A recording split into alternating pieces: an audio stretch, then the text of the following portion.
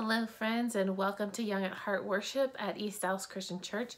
I'm Pastor Allison, and I am so glad that you are joining with me today. Our story this morning is about the boy Jesus in the temple. And this is really the only story we have about young childhood Jesus. We go from his birth and all of that wonder and beauty, then it's kind of quiet and we don't hear anything.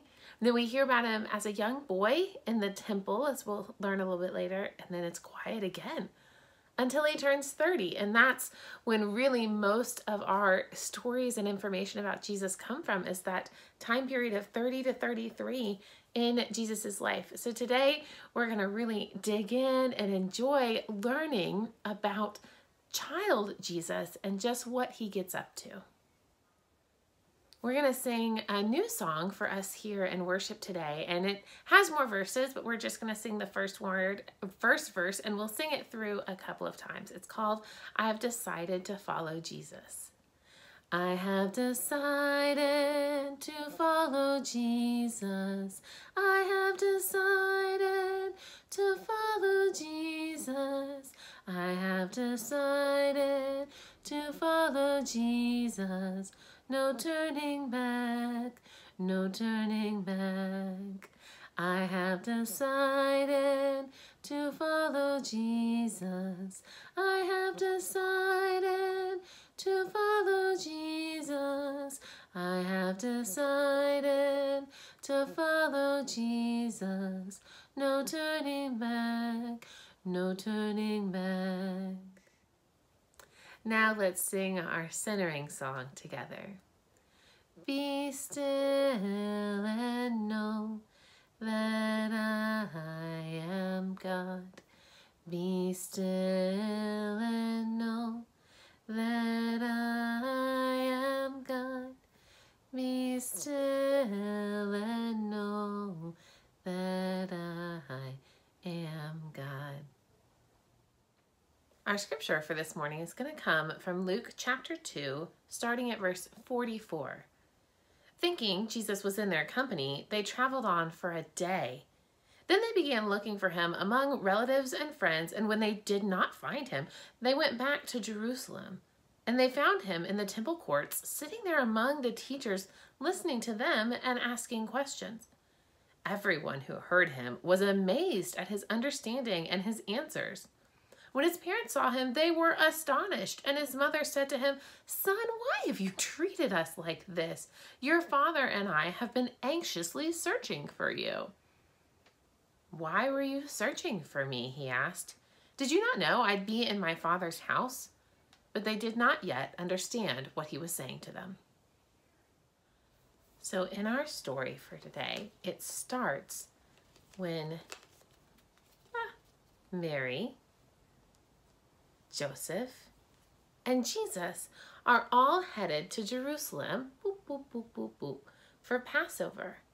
And some of us may remember that Passover is when the Jewish people celebrate way back in their history when they were slaves in Egypt and all of those plagues happened, and at the very end, the Spirit of God passed over all of the Jewish houses so that their babies didn't die.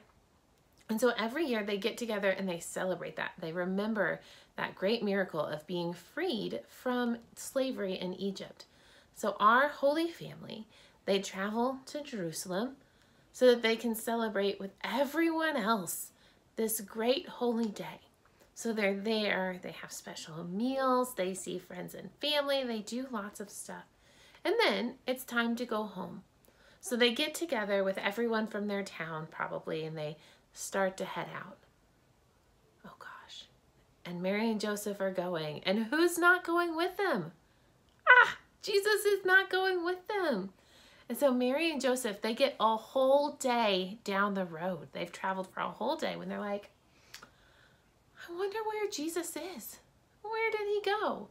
We're traveling with a lot of our friends and family. We have lots of camels and donkeys. There's all of us. We're walking, we're talking. All the kids are running around playing together.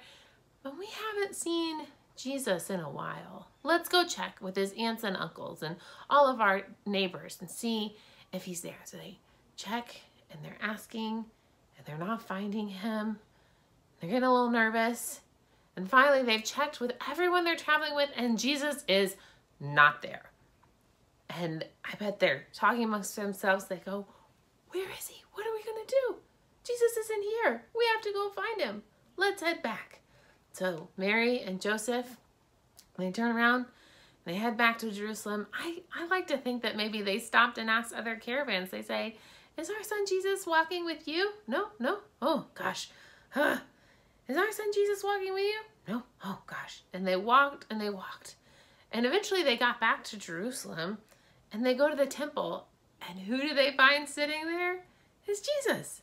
Jesus is sitting there with the teachers and the chief priests and everyone, and he's asking questions and he's listening and he's talking. And Mary and Joseph are amazed. Jesus, what are you doing there? We were so worried. Why didn't you come home with us?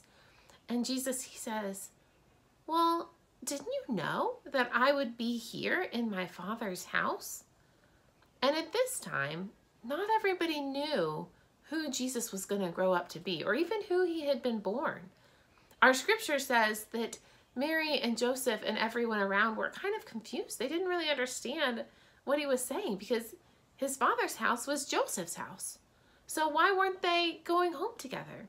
But you and I know, and they know deep in their hearts, even if they forgot a little bit, that Jesus is God's son. And so being in the temple, in a place that we worship God, meant that Jesus was home with his dad. And so he basically is like, I'm sorry, let's go home. Because it's always really good to listen to your parents. But Jesus was also doing what he was supposed to be doing and learning and teaching and growing in his faith. We know, you and I, that it all turns out good, that Jesus gets home. And like I said before, there's a gap where we don't hear a lot about him till he's 30, till he's older. But this story shows us that even from a young age, Jesus was loving God. Jesus was following God. Jesus was learning even more. And not just learning, he was teaching. When we ask questions, we help other people learn deeper, to think about different things. So Jesus was sitting there asking questions and listening and talking and sharing so that those gathered in the temple could start to learn even more, even deeper about God, which is really just a wonderful thing to get this little glimpse of just a fraction of Jesus's life when he is a young man.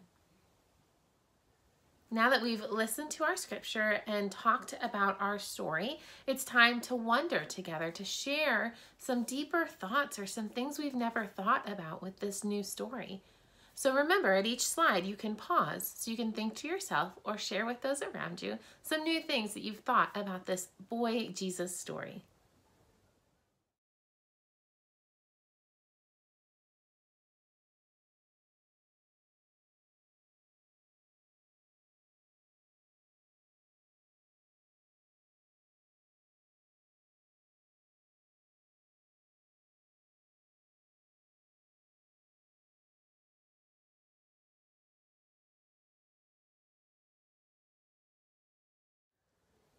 Let's now move into our time of prayer, remembering that God wants to hear from us. God wants to know what's going on in our lives. Yes, God already knows. God is with us, around us, traveling through each day with us. But God loves to talk to us. God loves to hear from us, to know what is happy and what is sad. So pause at each slide and think to yourself or share with those around you the highs and the lows, the roses and thorns from your last week.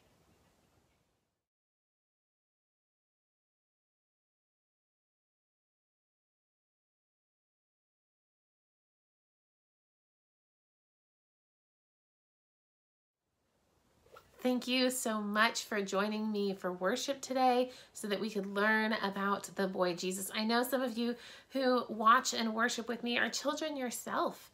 And so how exciting is it to hear about this child Jesus and what he is up to and what he does, that he goes to school just like you do and talks to teachers and asks questions and has deep thoughts, knows things that other people don't know, which is really wonderful.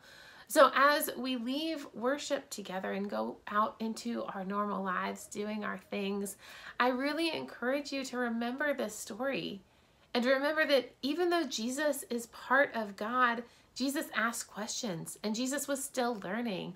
And so that should encourage us too, to keep learning and keep asking questions, because we know that there's no dumb questions, friends. It's only when we don't ask them that we ourselves don't get smarter. So ask questions, not just about God and Jesus in our Bible, but about this wonderful world that has been created. Let us join together in prayer. Awesome God, thank you for this story about Jesus. Help us to remember to keep learning. In your name we pray. Amen.